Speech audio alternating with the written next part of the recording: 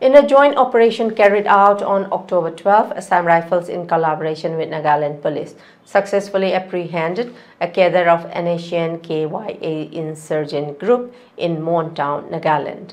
The operation was launched following specific intelligence regarding the movement of cadres in the area. A mobile vehicle checkpost was set up by the security forces to intercept suspected vehicles.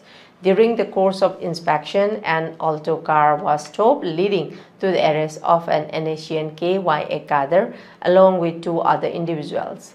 The troops seized a 7.65 mm pistol, ammunition, and various documents linked to extortion activities from the vehicles.